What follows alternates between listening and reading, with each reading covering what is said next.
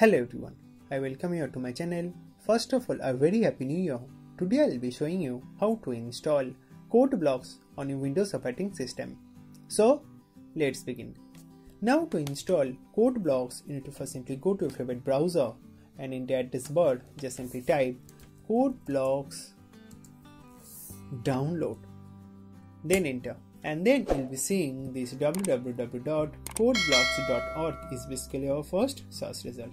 So just simply click on downloads CodeBlocks and it will going to redirect you to this official site of CodeBlocks, and here you can see that we have these downloads. So under downloads you can see that there is this download the binary releases. So just simply click on that, and what it will do is it will going to land you to this page. So here if you just simply scroll down under binary release, it is available for Windows, Linux and Mac OS.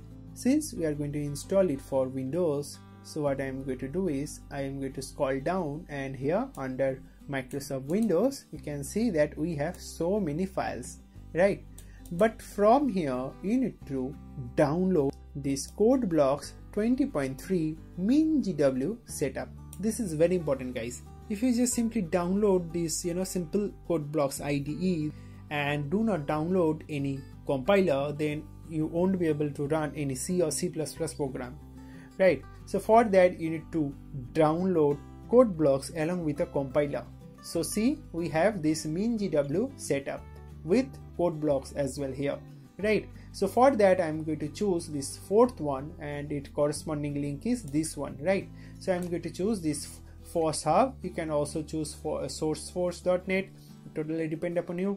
I'm going to choose Force Hub, so I'm going to just simply click on that, and what it will do is it will going to redirect you to this Force Hub page, and it will going to start downloading our CodeBlocks.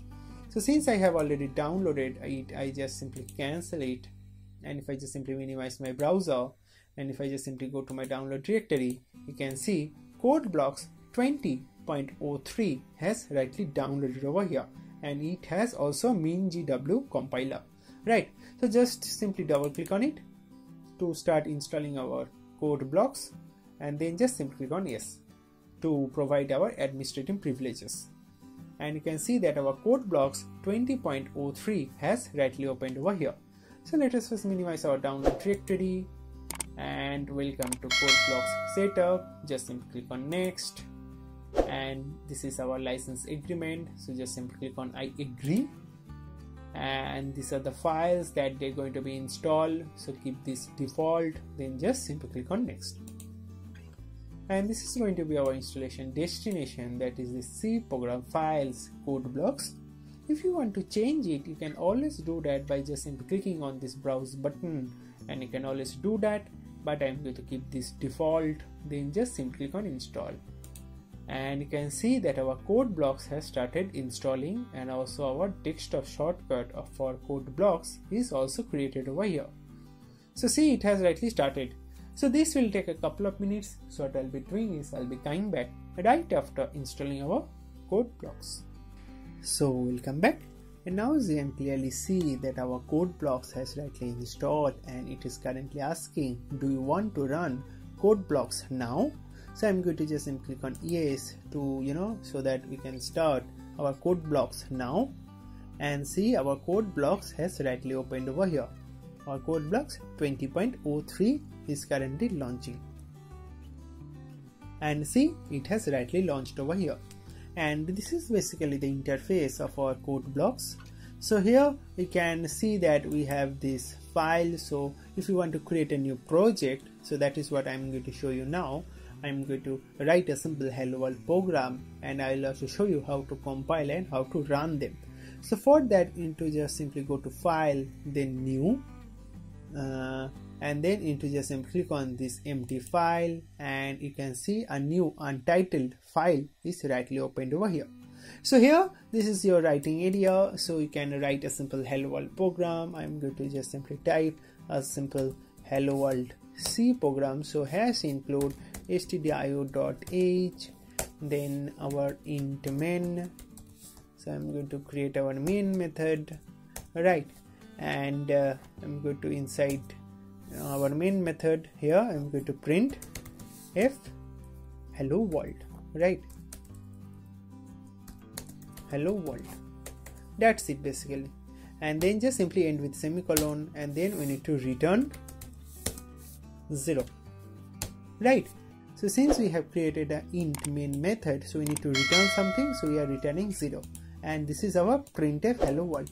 But we need to save it, so for that just simply again go to file, then just simply click on this save file as, and it is going to open this window. So let's create a new folder, naming it as a C-programs,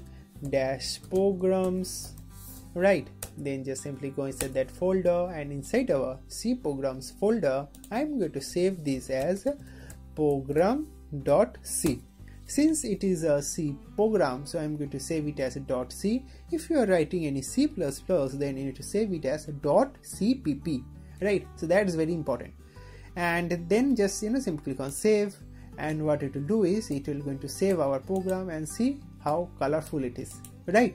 So now after writing just simple this much code, if you just simply click on this run button, what it will do is it will going to show you that it seems that this file has not been built yet. So it is very important to build, so just simply click on yes, and what it will do is it will going to start building, and after building it will going to open our console, and in our console you can see our hello world has rightly shown, right? So seeing this hello world has rightly shown in our console, right? So in this way you can easily install the latest version of CodeBlocks on a Windows operating system, and you can easily write any C or C++ program, and you can easily run them.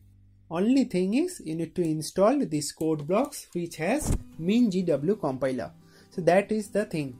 So if you install just IDE, you will get just interface, but you will not get compiler, and your program not going to be run. So download MinGW compiler with CodeBlocks, right? So that's basically all about this video. Thank you very much for watching this video, and God bless you all.